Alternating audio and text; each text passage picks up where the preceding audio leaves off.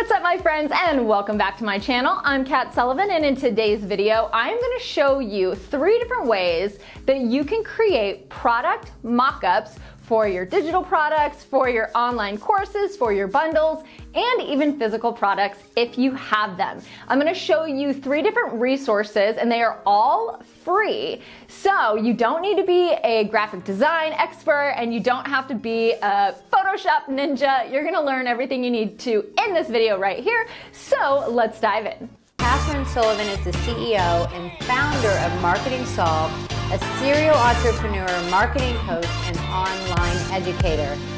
You want to know this woman.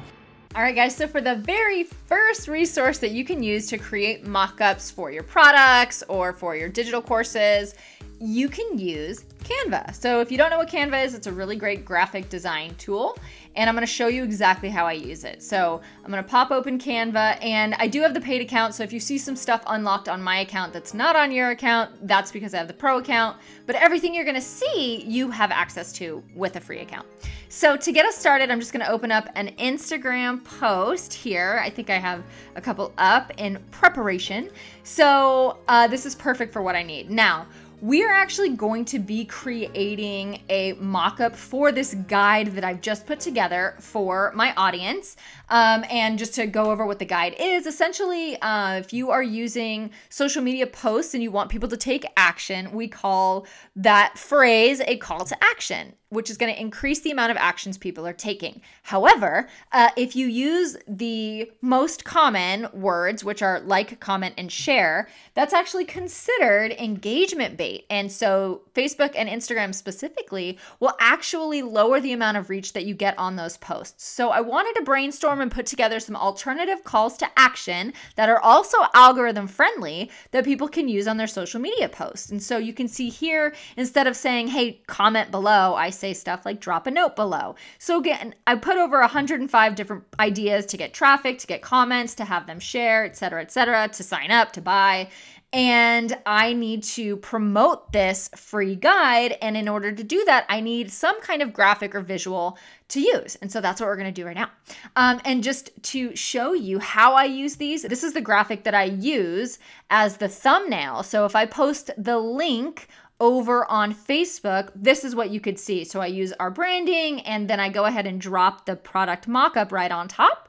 And so you can kind of see how I use it there. I use it on the actual landing page where I'm telling people where to download it. So if you go to marketingsolved.com/CTA, you can see exactly how I'm using this little opt-in page and how I've used the graphic that I made as well.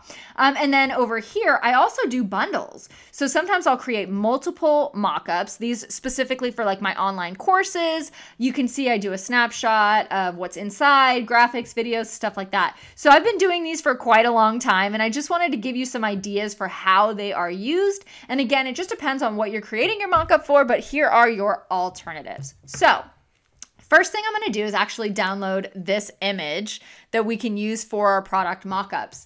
And to do that, I'm just going to come up here, hit download. I'm going to choose the PNG so I get the highest quality image. And then instead of selecting all pages, I'm just going to hit page 1, done, and download. And now I'm going to have that in my downloads folder so that I can use it for my mockups. And here you go. So the next thing we are going to do is we're going to go back to that canvas we opened up. Now, what you can start doing is if you already have your image or whatever you're trying to do a mock-up for, you can come over here to elements, and that's primarily where you are going to find the mock-ups. So inside of elements, you can go to frames and then see all. And I'll show you the 4 that I use the most. So the one I use a lot is obviously the desktop, the computer. It looks like the iMac, but it's a little generic here. And then there's the laptop, also the smartphone, and then the one I probably use the most, which is more of like a tablet. And these frames are already in there. Now, just so you know the difference, if you go up here and you type in iPad frame, you're going to get some iPads. However, you can see the difference here to here. Now, this one that has this little image on the inside makes it super easy for you to drag and drop and put an image inside of that tablet versus this one where you would have to come over and you would have to kind of, you know, make sure that you fit it in there. And so it's just a little bit of a different process, which is why I prefer to use the element frames versus just the elements themselves. Hopefully that made sense. So I'm going to download, or I'm going to delete those. And then we are just going to take this mockup. We're going to come over here and we're going to upload the image that we just downloaded. So this algorithm-friendly CTA graphic. And then all we're going to do, because this is a frame, is we're going to drag it and drop it inside. Now, it does look like it's not perfectly, you can see here, you can kind of finagle it a bit. So it's not the perfect dimensions, but it's pretty darn close. So we'll kind of maybe do that, and that looks pretty good. And from here, all I do is I go ahead and go download PNG, and then I'm going to choose transparent background because I want to use this on other graphics. So I'm just going to select that and hit download, and that's going to help me create my very first product mockup. So I can literally use this and upload it into graphics right away. Hopefully you learned a brand new way to use Canva to create mockups. Now I'm going to show you another free resource right now to create more digital product mockups. And then in the third one, I'll show you how to create digital product mockups as well as physical product mockups. So let's pull the second resource up, and it is Mockup, the letter U, and then phone.com. So I'm just going to click this, open it up, and show you how to use this really great resource for mockups. And you can see here it says free and simple screenshots device mockups generator. So basically it allows you to embed your design on a bunch of different devices. So I'm going to click right here where it says other laptop, phones, tablets, and wearables, just so you get an idea of the different options that this has available. And you can see it starts with iOS, so you get all of the iPads and the iPhones, and they just have a ton of different options for each. And then as you go, there's Android, wearables. I've used the computer a couple times for the MacBooks and the iMacs, so you can kind of see they look pretty realistic. They definitely are a little bit of an upgrade as far as this versus Canva. So typically what I do is I'll create mockups in Mockup phone, and then I actually go back and upload them into Canva to create a bundled look. And I'll show you how to do that as well as a bonus. So if you are really learning something, make sure that you guys like and comment and subscribe to my channel, because every single like that you leave helps us get these videos in front of more people. So we really appreciate it. Okay, so I'm going to go back to iOS, and we're just going to do an iPad, which is similar to a tablet. I'm going to choose silver because I think that I like this aesthetic the most. It goes really well with my brand. And then it says here, super simple, just browse files and upload your image. You can see they do offer a recommended size here, which is 1620 by 2160. And you want to make sure that you're as close to that as possible so that your design fits. And I'm just going to go ahead and select browse files, and we'll get the image for our guide uploaded. Now it does take a couple seconds to get it uploaded. And what we'll do from here is we will generate the product mockup. And what's really cool about Mockup phone is they're actually going to give you a few different alternative images that you can use. So I'll show you that in just a second. We've got it uploaded. You can see over here it now says generate product mockups. So I'm going to click that, and it's going to work its magic and give me a really great high quality graphic that I can use online.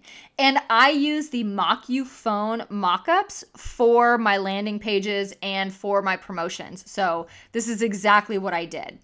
And you can see now that it is completed. So I'm just going to select download my mockups, and that's going to start downloading. And you can see in my downloads folder that we do have those different options. So we've got the landscape algorithm friendly iPad image, and then we also have the portrait, which is the one that we will use. Okay, so now we have a couple options. You can see here we've got on the left Canva, and on the right we have Mockup phone. So you can see the difference here. Definitely a more realistic view on Mockup phone with that silver iPad versus the tablet over here with Canva. Okay, so for our last and final mockup resource that you can start using for free is smartmockups.com.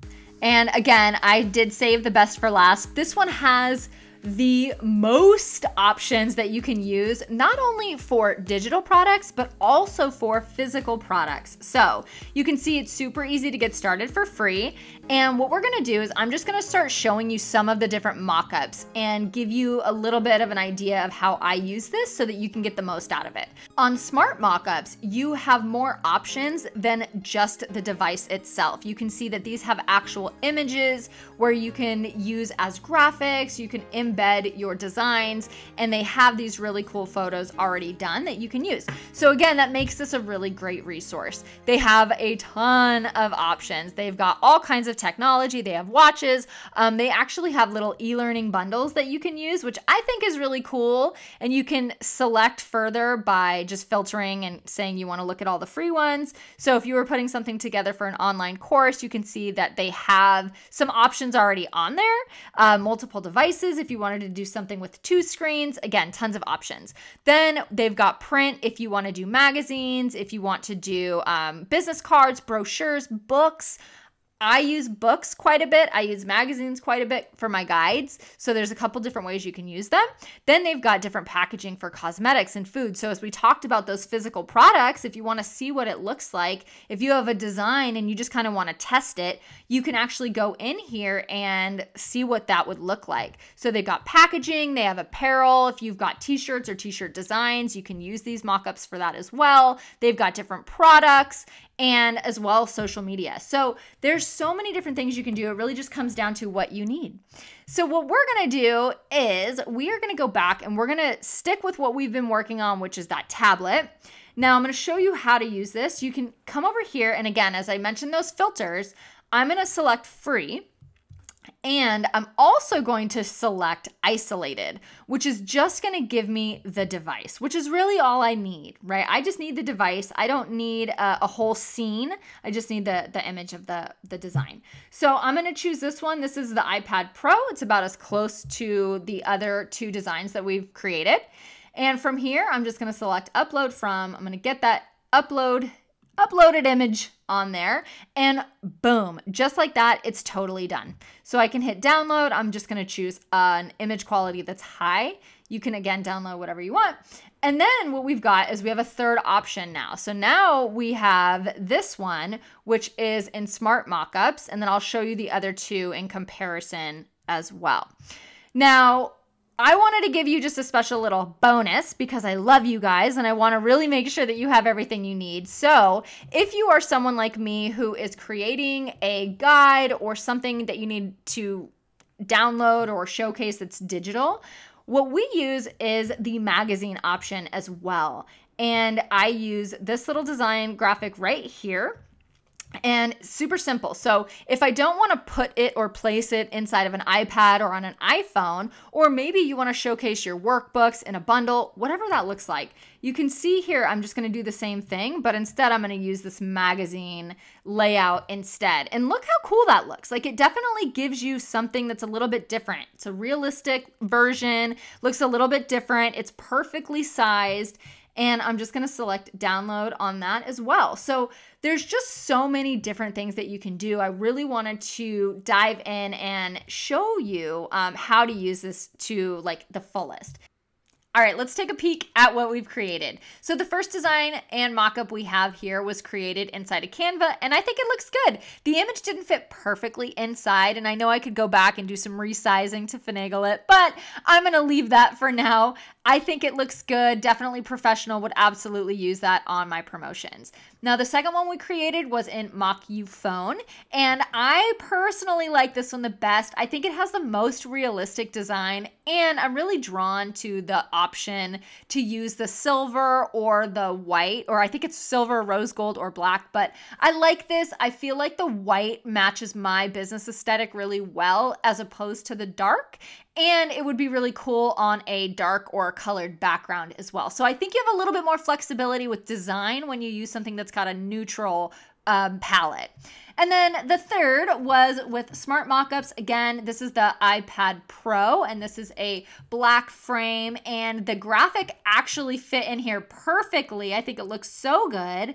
So again, all 3 really great options, 3 different tools, all completely free. Now I'm going to dive in and I'm going to show you a little bit of a bonus. So stay with me because you're going to love it. Now for my final trick, I'm going to show you guys another bonus to create those bundles. And all I ask is that if you find this helpful, if you like this bonus, that you make sure you're subscribed to my channel and you've liked this video. So what I do is I upload the mockups that I created in the other programs and I upload them back into Canva. Then what I'll do from here is basically just create my own scene for my product. So I wanted to scroll down just to show you how I've used some of these mockups and give you a really good example. So here we go. We've got the big iMac. I guess we can call it the Big Mac.